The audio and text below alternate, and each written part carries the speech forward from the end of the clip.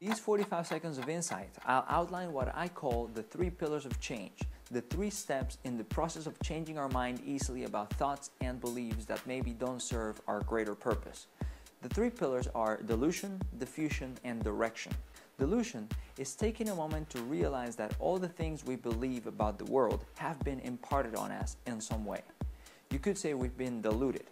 Understanding the delusion, then comes our ability to defuse ourselves from thoughts and beliefs that don't serve us by simply asking questions like, how does this serve me or hurt me?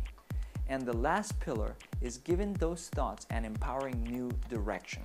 So practice delusion, diffusion, and direction. And I'll see you in the next 45 seconds.